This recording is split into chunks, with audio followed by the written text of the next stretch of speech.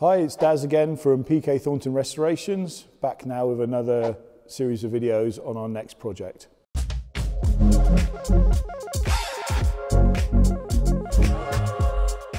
We've got a couple of new projects that are coming that are really exciting.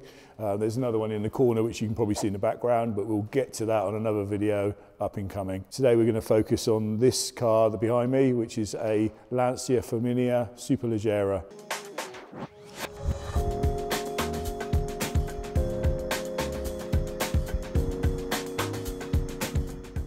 The client came to us for us to do the panel work on this vehicle. It's going to be a full concours restoration.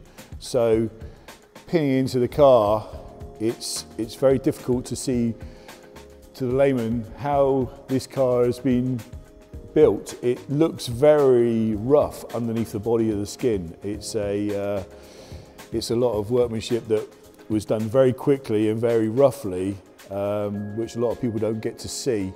All they see is the beautiful Italian design on the outside, but when you see the underpinnings of the car, it leaves a lot to the imagination of the quality control back in the day. We're going to work around it and figure out what the best pieces we need to do to remake and to repair. There's a lot of pieces on this car that are factory standard, but a lot of people would want to replace and change them, but this being a concours car, we can't do that. We've got to replicate basically how the car was from factory. Here's Chip now with a bit more information on Lancias and some history on this car. Lancia's history starts in 1906 when two racing drivers, Vincenzo Lancia and Claudio Fogolin, decided that there is more that they can offer to the automobile market in Italy, and in particular a lighter vehicle that in the same time is affordable to the masses. And therefore they created the Tipo 1.2.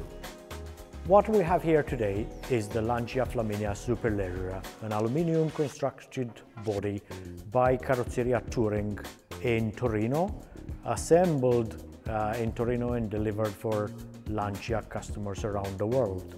Many of these fabulous convertibles ended up in America, where they are thoroughly enjoyed over the years.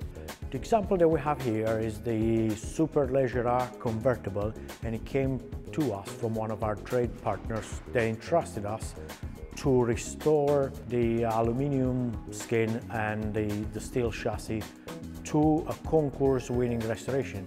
I'll pass you back to Darren, who's going to talk to you more about this coach-built Lancia. The car came to us in one piece. We've been working to separate the body, as you can see here. This is the aluminium skins that have been taken off the body. We tried to do this as carefully as we can, not to damage them too much. So it gives us a guide to what we've got to make or repair for the car. The aluminium is in very good condition really for the age of the car. This car was in production from 62 to 64, I believe, and it's held up quite well really for an Italian car where they didn't have any rust protection in the day. This was just literally laid over the top of the other car and wrapped to it. So cross-contamination between aluminium and steel would be quite common on this, but it has actually survived quite well. As you can see on the steel tub, we've had this blasted so that we can see the real bones of what needs to be repaired on it. A lot of you might see on the arches all this wrinkled edge. This looks like it's been in an accident or it's been badly repaired before, but this is actually how it came from factory. They just quickly shrunk the edge of the metal by tucking it to get it to fit underneath the wheel arches. Then a thin layer of like horsehair padding was put there to seal it to the outer skin. A lot of parts on the car are very similar to this. It looks like when you look at the car, it was originally I think they were made as all fixed head coupes, and then as you walk down to the car here, again talking about some of the workmanship, this is all done in the factory, where you can see they've patched up the top rail to take the roof, and where the panels were fouling the aluminium skins that came in on that, they've just literally smashed them down to clear the aluminium panels. And again, as you can see, the roughly wrinkled skins to get it to fit underneath the rear arches.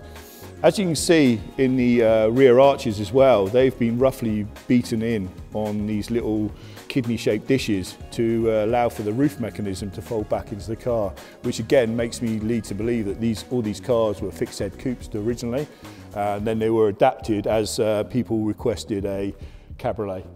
Talking about what looks like it's been repaired before, or crash damage or anything like this, a lot of it is in very good condition.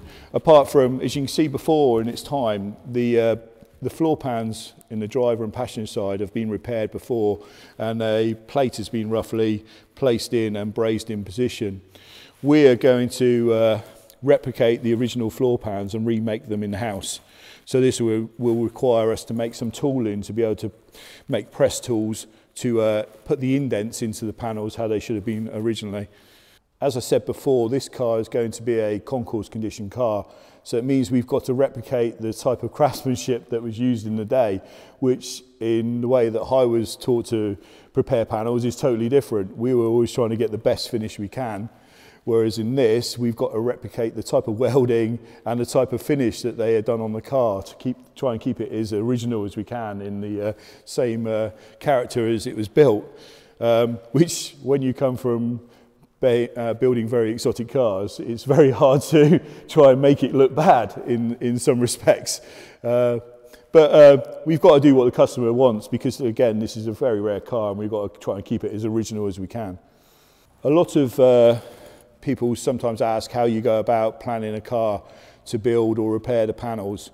When you look at this boot floor, you can see it's had a repair patch been put in before, and there's some localized pitting from just normal age-related rust.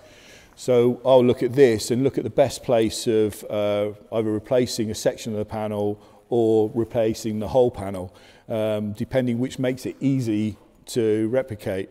A lot of people like to put small sections in. This brings up its own problems when you come to re-weld a panel in.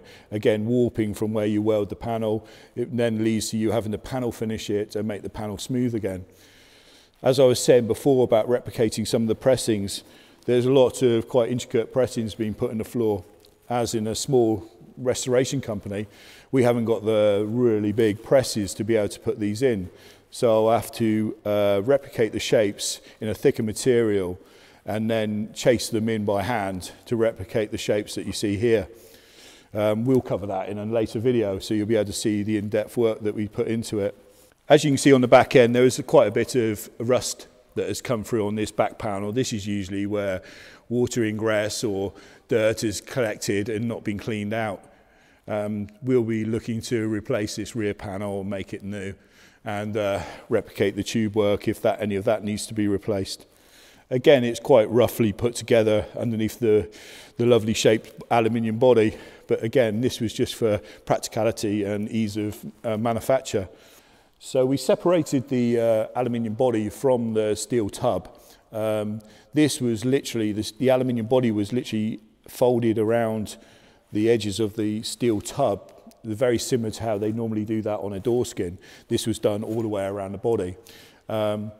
We annealed the aluminium panel and then peeled it back gently to try and minimise damage to the aluminium panels. A lot of them are going to crack and that, so we'll have to go about trying to replace or repair parts of the skins. We'll weld in new sections and then mark it back on the car and edge it back to replace them and to put them back on the body when it's ready for that. As you can see on some of these edges, this is what I mean about them being peeled back. These were literally wrapped around 180 degrees and clamped onto the steel tub to hold the body in place. This was done all the way around the bonnet aperture and around the side of the door arches. And then it was only lightly held onto the tub with a few screws on the bottom of the sills through the bottom of the panels down under here. They were obviously rusted in place, so they were just ground out so we could release the skin off of the body. The car looks like it's had a little bit of damage in a previous life where it's split a bit around here. It looks like it's been damaged a little bit, and there was a little bit of filler on the body, but not too bad. This was taken to a dippers that was put into an acid bath to remove all the paint and the filler properties that were left on the car. It couldn't be dipped with the steel body because you use a different type of acid for steel as you do for aluminium. Because else, if you use the stronger acid, you'd probably come out with just a steel tub and no aluminium bodies at all. Then you'd have to restart from the beginning. When taking the body off of the steel tub, the sill panels were very badly corroded and were cracking quite a bit. So I just literally cut the sills off. So those will be remade in-house when we come to fit the body onto the car. Oh yeah, the doors, which we'll show you some pictures of later, have been stripped as well, and I've started remanufacturing the door frames, broke them down into their component pieces and remade parts of the doors and started to assemble them back together. They also have new aluminium door skins wheeled up for this job because it's not worth trying to re-put those skins back on. We'll make the door frames with excess steel.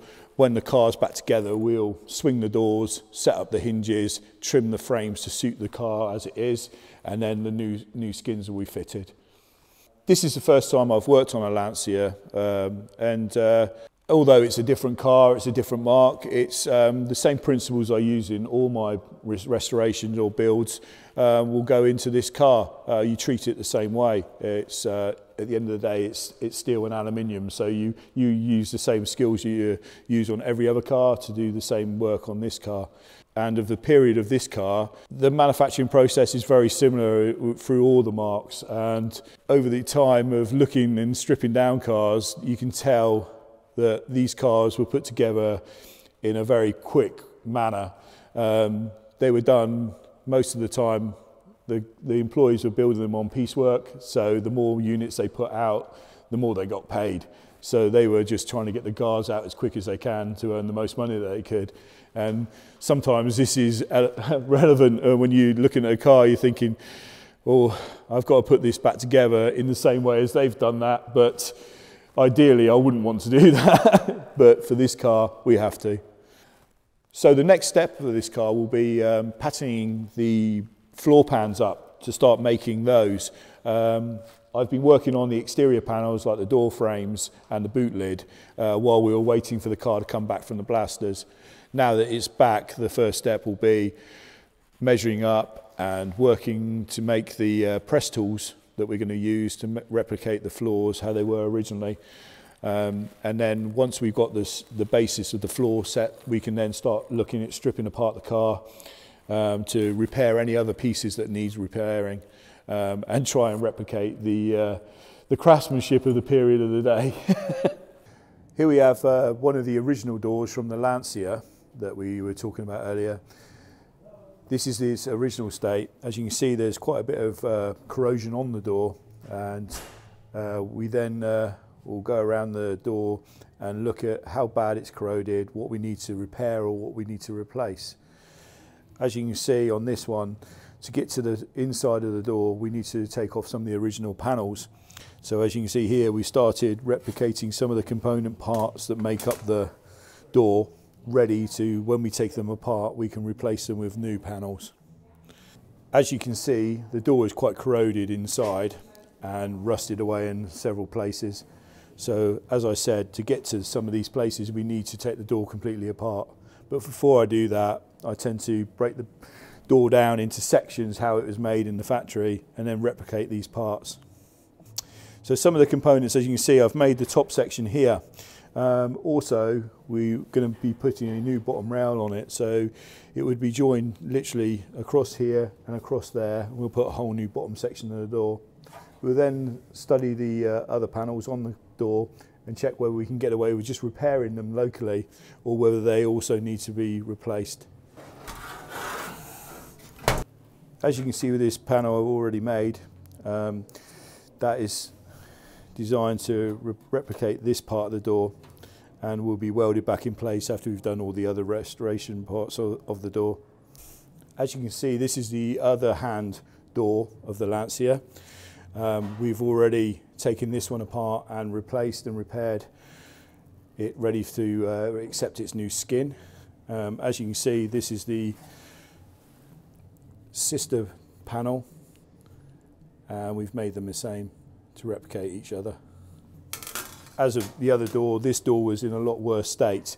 The whole bottom rail has been replaced, and a few local repairs have been done on the door, which was deemed not necessary to replace the whole part of the panel. When it comes to fitting this door to the car, we have left excess material on this door frame so that we can set it to the gap of the car when we've put the original skins back on it. Also, as you can see here and here are the slots to accept the door hinges. On this door, they were welded in position, so they were not adjustable. So again, care has to be taken when fitting this door that we get it into the right position before we finalise the weld position of the door hinges. Yeah, so the next steps for the doors will be replicating the other hand door to look like this one, so all the repairs will be done. Then the next stage will be making the skins out of aluminium for them. This again will be done oversized, so the panels will be made oversized and then marked into the door frames after they've been set to the car.